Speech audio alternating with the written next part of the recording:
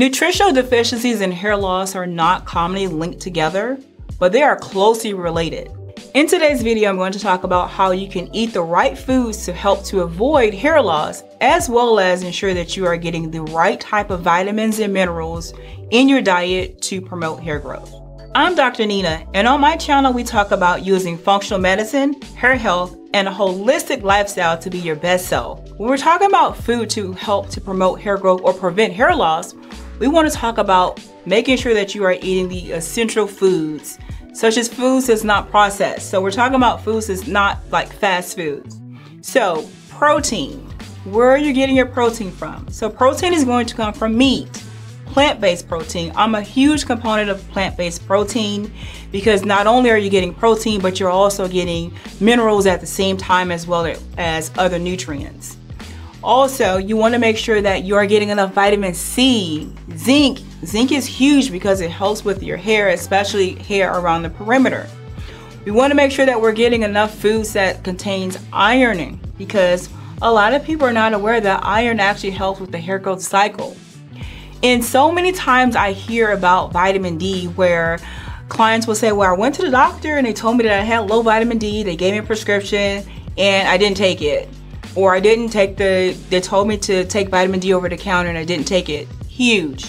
So vitamin D is important. You can actually go out in the sun, stand in the sun for about 15 minutes and get vitamin D. But if your levels are low, you definitely want to make sure that you're supplementing with a good vitamin D3 so that it helps with the hair growth cycle. Vitamin D is huge for hair loss, as well as iron, zinc, selenium.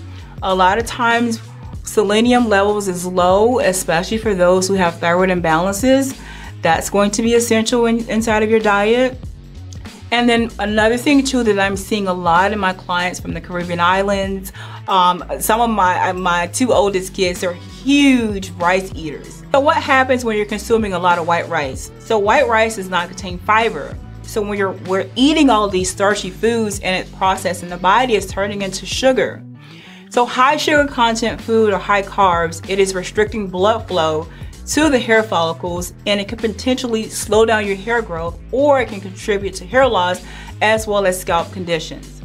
So a better alternative than eating white rice is you can eat brown rice, red rice is really good. Quinoa is another one that's really good as a healthy alternative.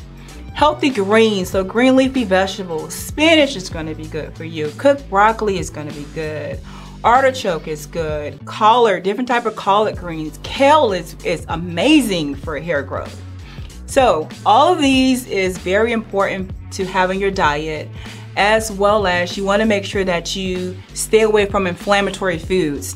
So some of the inflammatory foods that we're noticing that's causing hair loss is going to be gluten.